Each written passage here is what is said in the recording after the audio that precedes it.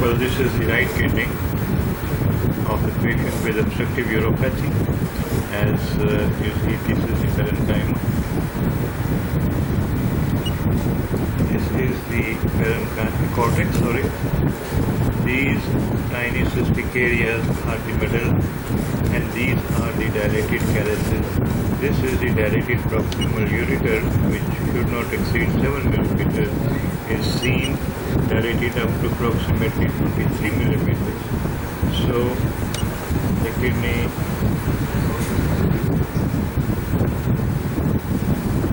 is not large, shows normal parenchymal echogenicity with dilated proximal ureter. Now let's try to trace this ureter if we can.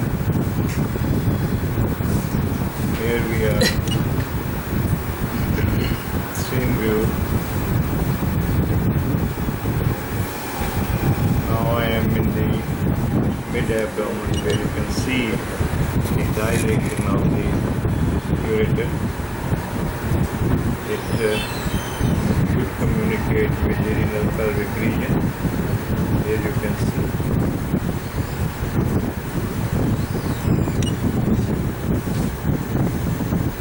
This is the kidney, the pelvis of the kidney,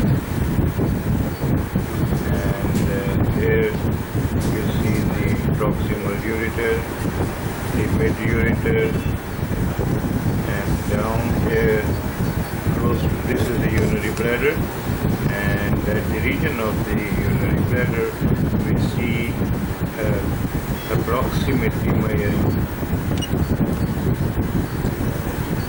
16.5 millimeter calculus with posterior shadowing.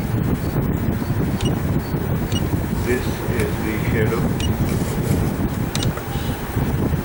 Here comes the dilated ureter.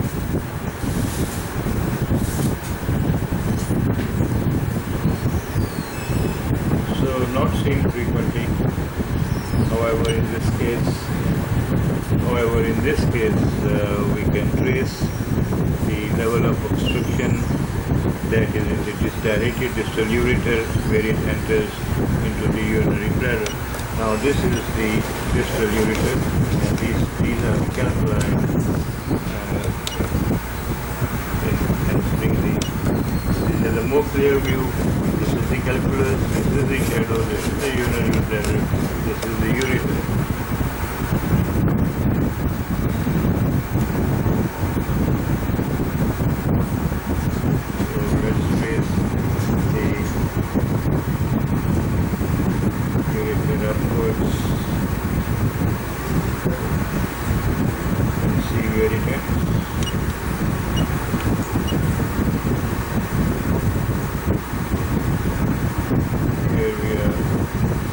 The whole length of the ureter is dilated,